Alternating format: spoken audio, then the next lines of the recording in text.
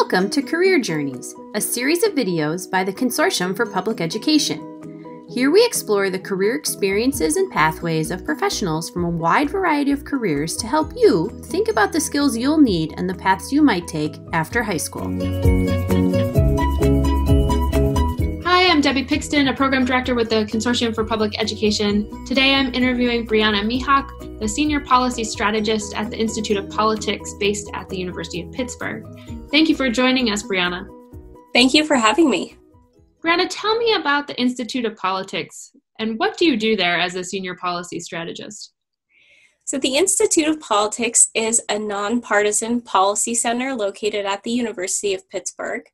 Our role is to help elected officials and other leaders have access to good information so that they can make well-informed decisions about problems that they encounter in Western Pennsylvania.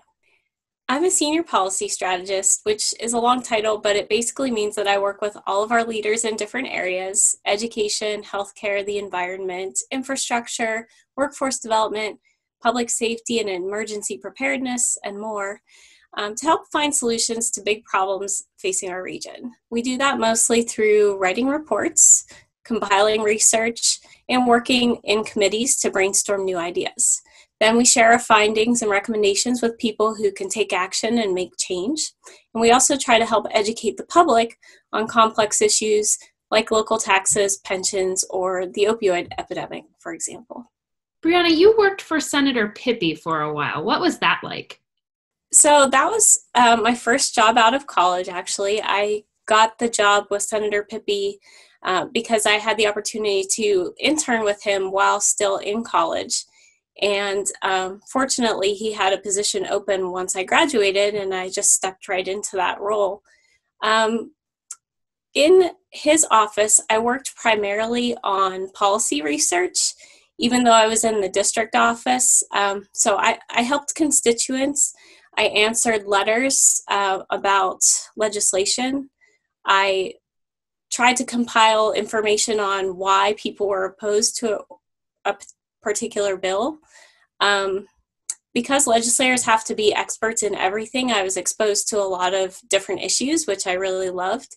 One day I'd be working on education, the next day it would be agriculture, and the next day it would be something to do with local government. So I was exposed to something new every day, and that was really great. So did that prompt you to want to run for an elected office later in your career, or did that make you not want to be part of the elected process? I think that there are pros and cons to being an elected official, and I wouldn't rule it out for myself sometime in the future if the opportunity presented itself. But, I think that for one thing, there are a lot of demands on your time. Your time is definitely not your own. If you're doing your job right, you're out in the community 24/7, basically. You're responding to people, you're meeting with people. You always have to have your game face on because you never know when you're going to run into somebody at the supermarket. And another thing that's difficult about our political process here in the United States in particular is the amount of fundraising that you have to do.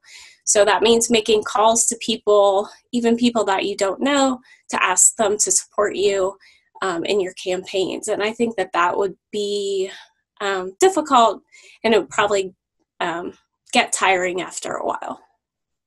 Briana, if I don't want to be a state representative or a state senator, what are some other ways that I can be involved either in an elected or a non-elected position to help my community?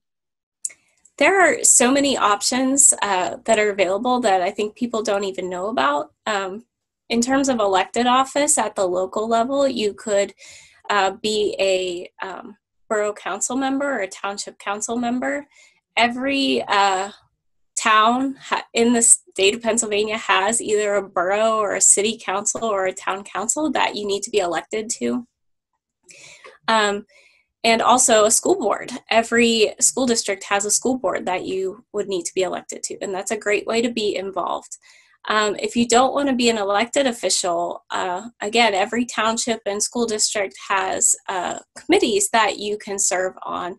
For example, the zoning board at the town level helps decide what your community looks like. So they decide who can put up signs, how big the signs can be, how far buildings have to be spaced apart, if you can have chickens in your backyard, lots of things that people care about and think about, but don't necessarily know how those rules get made. So, and a lot of those positions are volunteer, and they're always looking for more volunteers. So that's a great way to be involved and connect with your community. What are some skills that make you particularly good at the job you have now? So the main thing I think that helps with my job now is being able to be objective. Because we're a non-partisan policy center, we work with both Democrats and Republicans, and that makes us pretty unique. But it's also a difficult position to have because you have to be really open-minded. You have to be able to see problems from other people's perspectives, even if you don't share their view.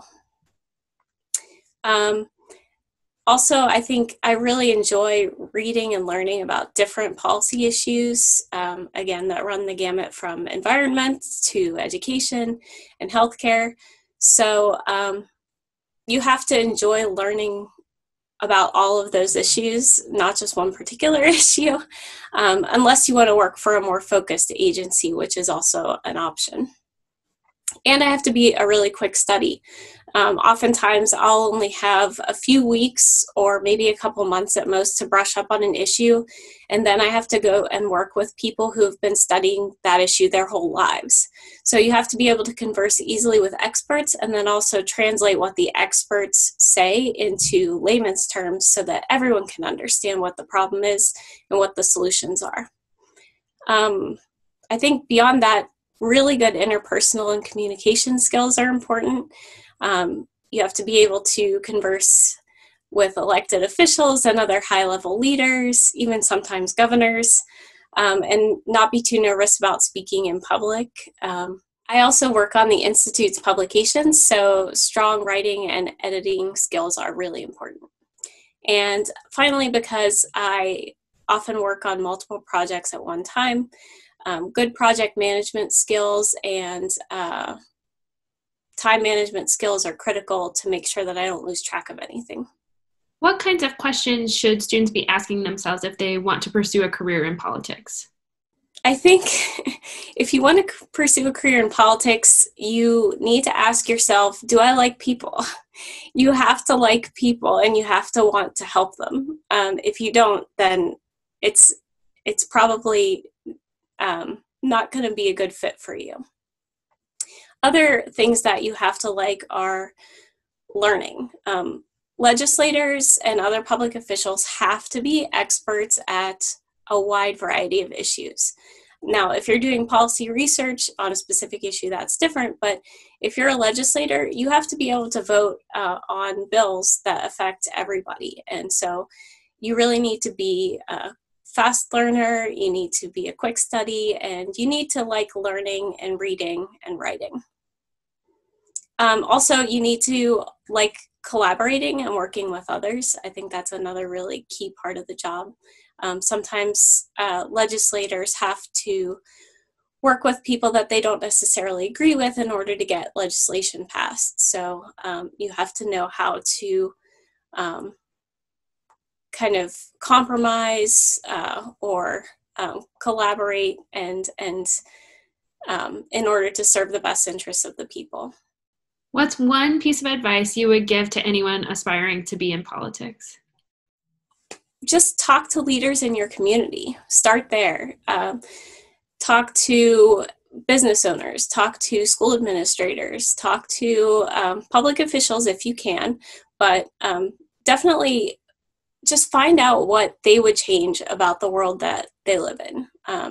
Ask them what barriers they're experiencing in their jobs, what problems they encounter, and if a law or policy would solve that problem.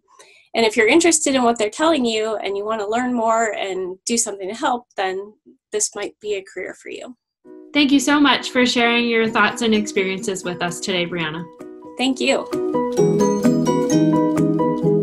For For more information or to learn about other careers in the Career Journey series, visit our website and check back soon for our next installment. Thanks!